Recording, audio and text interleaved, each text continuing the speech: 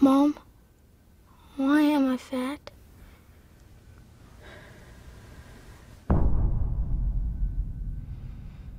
Well, did that ad get your attention? Georgia health officials hope so. It is part of a statewide initiative to give families a dose of tough love and then empower them to make some lifestyle changes.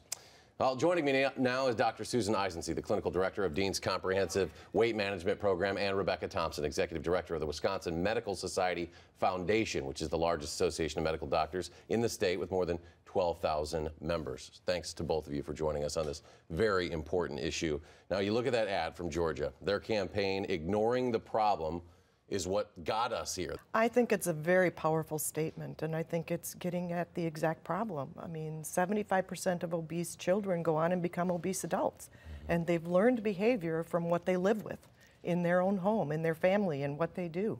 Definitely. The time is now. We are at a critical point where we need to change. This generation right now is not expected to live beyond their parents, and we really need to take action and really help reset expectations.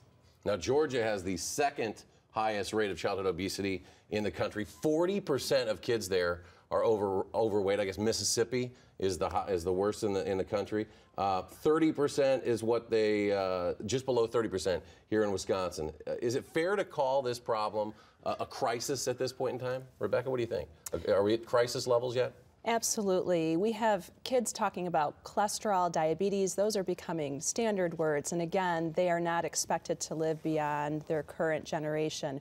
Wisconsin right now is ranked 22 out of 52 territories. So there are about 60% that are worse off than Wisconsin, about 40% that are doing better. Now, you see it on a clinical level, I'm sure. What do you think? I mean, is it crisis?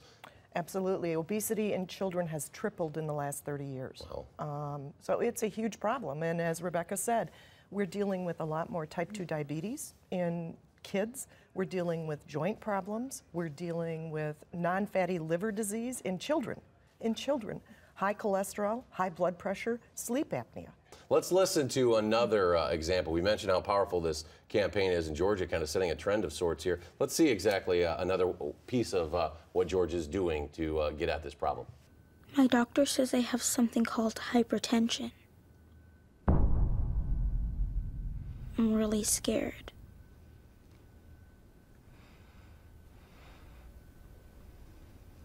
Playing video games is what I like to do by myself. I don't have to be around the other kids. So all they want to do is pick on me. Some argue, a societal shift is really needed here. Kind of what we saw with Nancy Reagan and drugs in the 80s. And Michelle Obama really trying to make steps here with her anti-obesity, her Let's Move campaign. What do you think we can do, Dr. Isensee? Well, I think there's a lot of things we can do. One of the things we're doing at Dean is we're trying to get the primary care physicians to deal with this at the well child checks.